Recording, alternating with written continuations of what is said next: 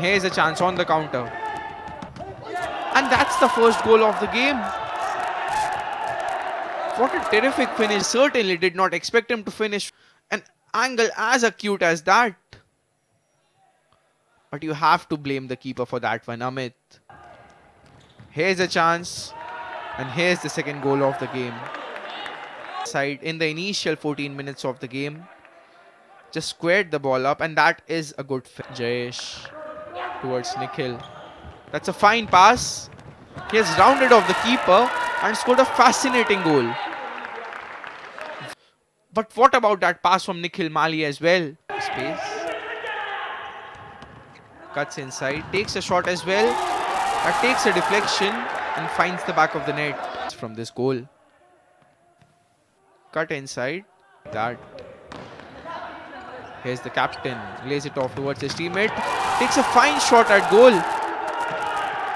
That's a good goal from Danish. And we have all to play for in the second session. That's a really nice finish. Amit Shaw with the penalty. Here's Amit. Nice turn by Su, and what a terrific finish. Mohammedan sporting fan would have imagined a comeback. And comeback they have done. 4-3 Mohammedan.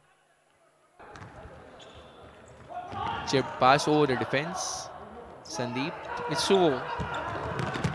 From the right hand channel, how has he managed to find the back of the net? Catch the keeper unawares from an angle like that. Look at that.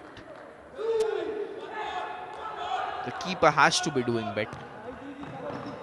Nikhil Mali turns, gets away from his man. That's a fantastic finish. Showing a moment of individual brilliance. And that is how he does it. Here's a chance for Mohammedan. Open goal. Couple of defenders on the way and they have worked it really nicely. What a fine piece. And that is a well-worked corner and a well-worked goal. And it is Sandeep who has made it 7-4 from Sandeep.